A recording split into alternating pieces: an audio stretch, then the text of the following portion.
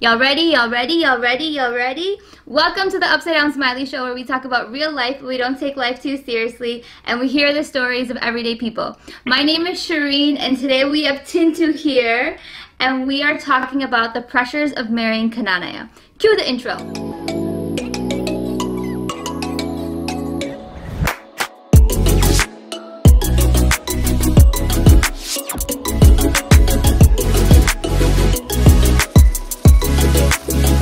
Ready? This whole series is on marrying Knanaya and getting different perspectives, both male, female, different ages, different marital statuses and whatnot. So Tintu is a 30-something, right? Young man Yeah. from New York and now living in Houston. And you are married and have a couple children. Also married a Knanaya woman. So I'm excited to have that conversation with you because, you know, me and you kind of have a similar story, definitely differences as well. So I'm excited to kind of dive into this topic with you. So how would you define the Knanaya community? The Knanaya community is a subsect of Malayali Christians that we have roots back to Syrian roots, and we practice endogamy to kind of keep that culture alive. And for the most part, we say that our cultures and our rituals are all derived from our roots, and we try to maintain that through keeping the bloodline, for lack of a better term, right? To keep the bloodline going. You growing up in New York, what was that like? How were you involved? What was the Knanaya community to you? The earliest memory that I have of being exposed to Knanaya community is pretty much kids club. I don't really ever remember like my parents like talking to me like, hey, this is like what you are. This is what we are, right? I don't ever remember like conversations like that, but I just remember I had like two church communities, right? I had my Roman Catholic St. Nicholas, you know, that I went to in Queens, which is our like multicultural American church, right?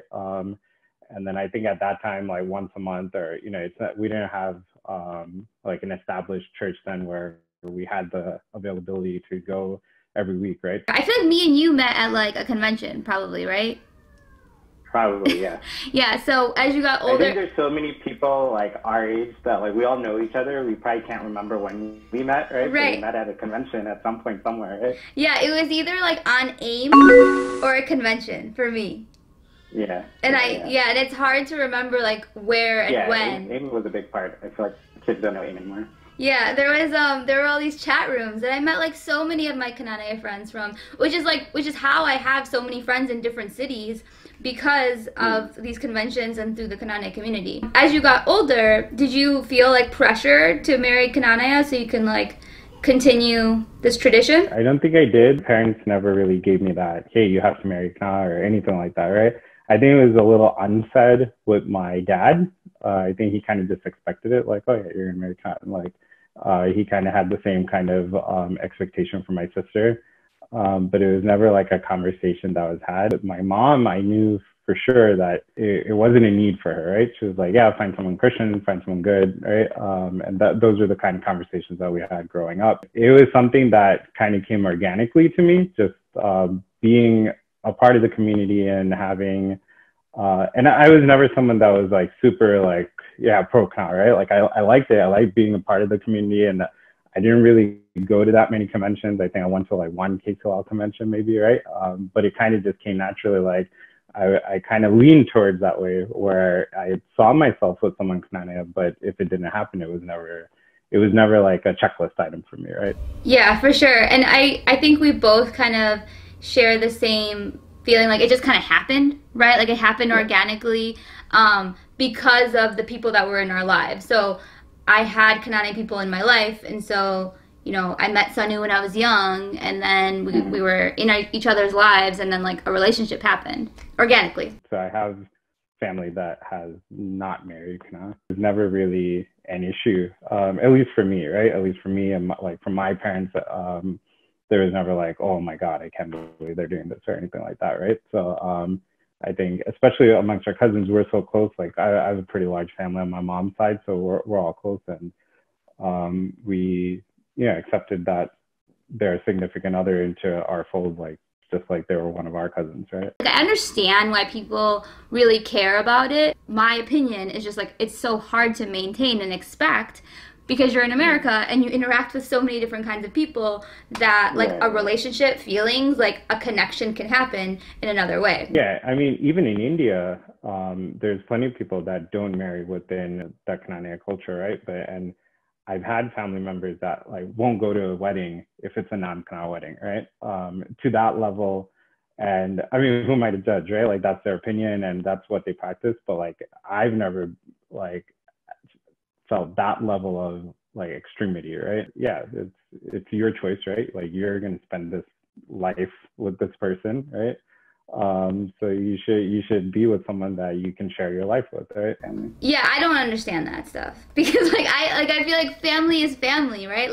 I think there's a few parts of that. I think family is family, so you like support your family, and then the other part of it is the idea that you know what's better for someone else, and I think that's part of our culture, right? Like our parents know what's best for us and whatnot, and or that family member knows what's best for them. But it's just kind of an interesting thing, like that part of their identity is so important that you would like miss an event. But I mean, I'm not one to judge either, but low key, I think it's kind of crazy. Our values in marrying within the community, right? I think we always know, this person's mom's like cousins, daughters, sister, right? Like that you'll always be able to make a connection, right? I feel like there is a connection that exists in our community that you can't really emulate outside of it, right? And not to put it like on a pedestal or anything, it's just like intangible, right? That's there. Where if you married someone outside of the community, you can be happy, you'll get along with their family, right? Like I don't think there's a drawback from not marrying within the community either. I think there's just that little that little thing that you can't put your fingers on, right? That's there. I mean, it's low key like you have like a background check on people. Right? Like, yeah, for sure. It's like, it comes with the territory. I think that's good because then, family members, people are connected and stuff. But I think a part of it could be a little bit of a drawback is there's like this pressure to be perfect because like everyone's so connected. Oh, what will this person say? Oh, people will know that about you. I mean, that happens in any community, right? Like it's not just Knanaya people. I think that will happen in the Malayali community, right? It'll happen in the Indian community, right? So you can extrapolate that out like as much as you can, right? It'll be a little more concentrated within the Knanaya community, but I think you can definitely draw the same parallels to any community that you're in. I personally think with wedding planning, like planning my own wedding, being Knanaya, and it might just be also my personal situation where I thought it almost made it more challenging, and I think it's because both of my sisters didn't marry Knanaya, so there were like little things that my parents were like, we have to do this right, Shereene, and I'm just like this like, free spirit, and I'm like, why? Like, let me just live, like, let me do what I want to do. But it was just like this pressure that they were like, okay, well now you're marrying a Knanaya person, so we have to do it like the way that you're supposed to do it. And I get it. I understand like the reasoning for it and this like the specialness of that. But it definitely made things a little bit challenging for me just because I'm not a very traditional person. The last thing I wanted to kind of talk about is when there is someone that marries like non-Knanaya, and if they have like Knanaya traditions at their wedding, what you think about that? Put it very simply, I'm just not about it, right? To be honest, right? I'm not gonna like run up in the middle of the ceremony and like stop it. I value the traditions that we have, right? And I value like how far it goes back and the rituals that we have and like the meaning behind it, right? And the sanctity of a lot of it. And I feel like it gets a little watered down when you do it in ceremonies that are not exclusively Knanaya, right? So if Knanaya marries out, when you incorporate those, I feel like both parties don't have that same level of respect or like reverence for it. So it just kind of gets a little diluted. I think a lot of people share that opinion, and I mean I was smiling because I knew like that was coming, and I wanted to also talk through it and kind of share my opinion and demonstrate that two people can have like different opinions and we can have a respectful conversation. Because I understand your side of it and why a lot of people think that way.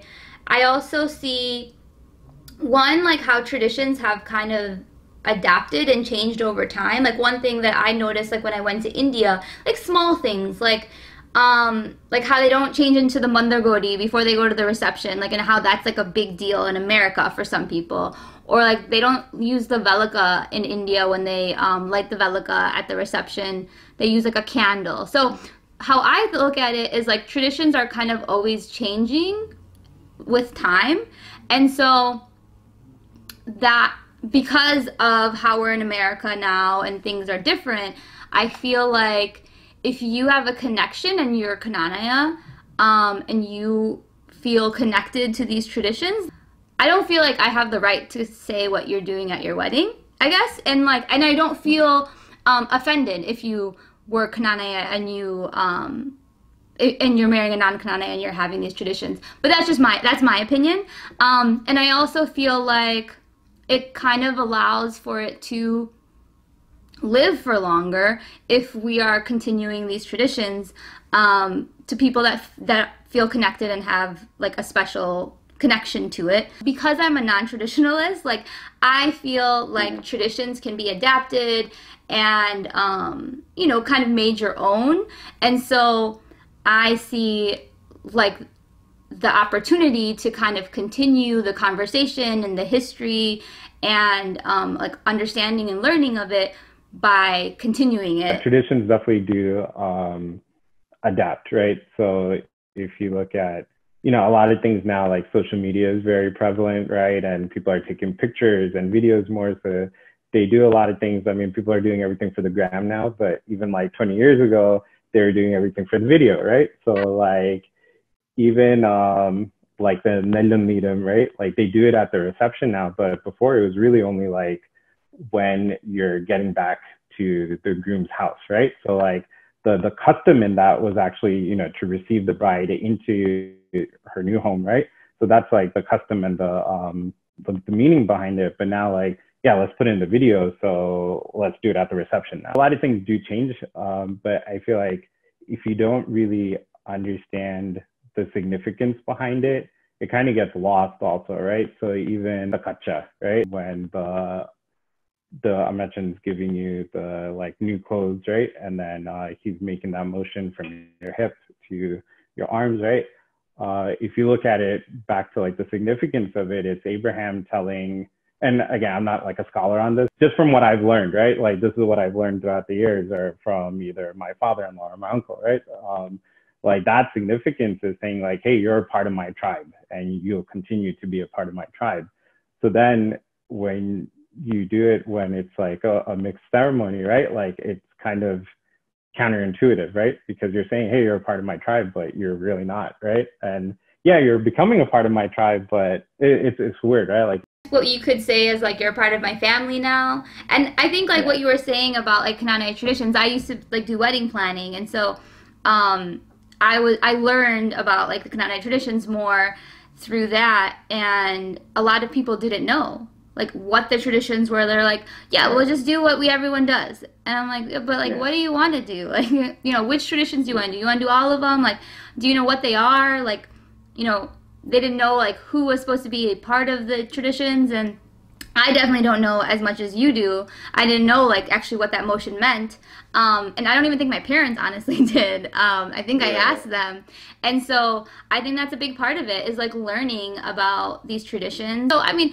I think it's like all like a personal decision, and obviously like you know it, what the decision is going into it, and you know, I just wanted to have a conversation on like the Knanaya community, and because, you know, it is a big community, and I think also I don't know anyone publicly having these conversations, and I think this series is to just like, you know, just talk about it. Like, you know, I think a lot of us maybe have these conversations privately, but to do it in like more of a public space, encourage more conversation among each other, and then hopefully like people will connect with us and, you know, share their opinions and share their thoughts, and maybe they'll learn something new. Like I'm sure someone's gonna learn something from that Abraham, like the kacha point, and you know, and like maybe just think a different way. My whole thing is being more open and being more transparent, I think, can lead to more conversation, and we can learn from each other. I think we can heal more. I think there's a lot of like,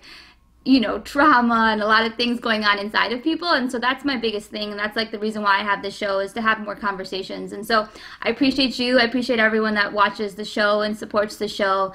And if you ever have any ideas and you want to have a conversation with me, please reach out to me. I have conversations via Zoom, and I love doing it in person, but you know, like with everything going on, it's kind of in a weird place. But I appreciate you, Tintu. All right, yeah, thank you. Yeah, thank you all. Bye.